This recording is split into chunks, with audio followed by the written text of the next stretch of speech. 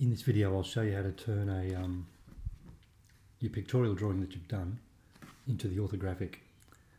Now we shouldn't have to worry about this, but at this stage you should have, just click on there,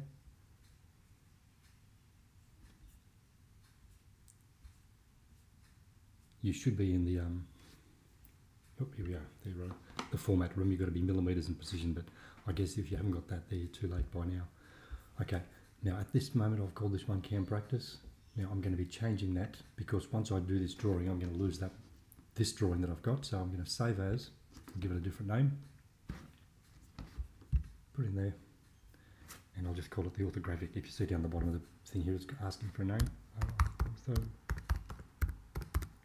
Orthographic. Okay, save that, and that just means that your previous drawing, now it's up on the top right hand, top left here it says orthographic. Your previous drawing is there still as it was before. Okay, now first step, I'm going to collect the whole thing.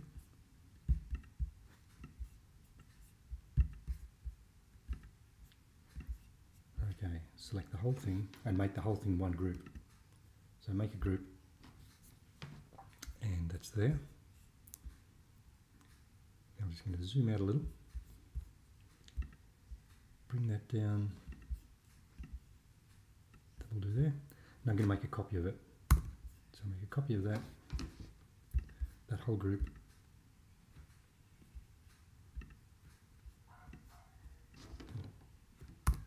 and move that up, put one directly above it, and I'm going to make another copy. Now this is just a bit funny here, that doesn't seem to be a group yet. I'll try again, make a group, that's better. Make a group, okay, so that looks fine now. I'm not sure what happened before. And then I'm going to make another copy of that and push that over there. So to remember to make a copy, use the move tool, and then on a Mac you touch the option button, it'll make a copy. And if you're on one of the other computers, it's the bottom left hand key. I'm not sure what it's called. Alright, so I've got that. Now I'm going to go to my rotate tool, and this is where it gets a bit tricky. I want to rotate this one here. Now I want it to be on the green axis. So there, click, bring it out, and I want to swing it around. I can make sure I get the right one selected. Try again. This one. Rotate. Green. Bring it out and swing it around 90 degrees. Got it. Now this one. And same deal there. Rotate 90 degrees. So this time I want it to be on the blue one. And sorry, just make sure I get this right. Actually, I might just start that again. Blue, and swing that around 90 degrees. Okay. Now it looks a bit odd, but if I come over here now to these ones where it has the different scenes, and see how it's got these ones here, that's looking down on top of it, which is no good. That one, now that one looks pretty close to what I might want. Yeah, I might go for that one, I think. But see how it's got the three views there? Now, yours is probably going to look like that because it's in perspective. I'd already changed mine before, so when you're in this scene section, you go to this one and you turn it into two-dimensional, and it's just all square.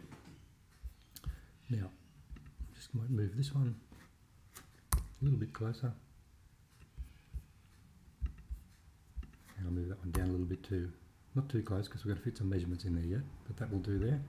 Now the other thing I'm going to change now, I'm going to go to the styles, which is under this one, and I'm going to change it to this one. So when you turn up, you'll probably have it like that. So you go to the default styles, and this one's called X-ray. Just wait for it to pop up. You see what happens now when it changes. You can see all the internal detail of what we've drawn. Alright, so I'll get rid of that. Now these axes, I don't want them because they just get in the way, so I go to my glasses here, and I turn the axes off. Right, and then you've got your drawing there. If I just click outside of it, there's the three views. Now we need to put some dimensions in. So, and I'll just put a few in here so you can see how to do it, but you maybe put 5 or 6 over the whole drawing. And maybe I want to show the length of that piece of timber.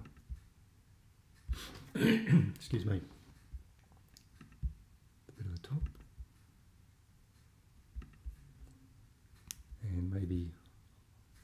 put the from there to there to show how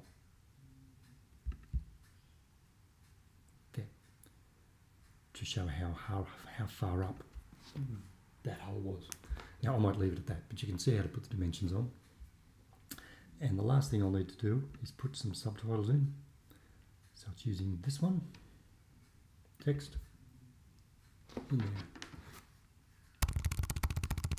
That's called the top view.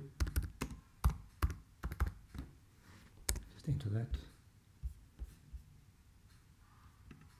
This one's called the front view. And the front view and top view are always together.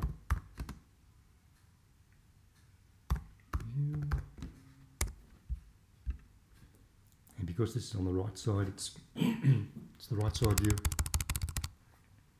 But I might just call it the side view. So it's your first attempt at orthographics. So you've got that. Once you've got that done, you then take a screenshot of it.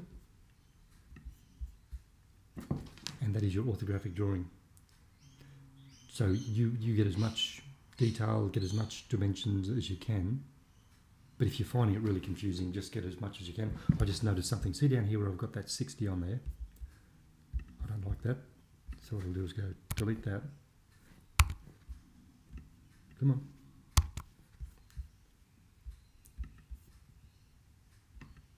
I don't know why it won't let me delete it. But what I was going to do is move that and just move that line further out so that that 60 wasn't in the middle of the line. The internet must be playing up. It's just not letting me do it at the moment. Okay, don't worry. Anyway, that'll be fine. Good luck with yours.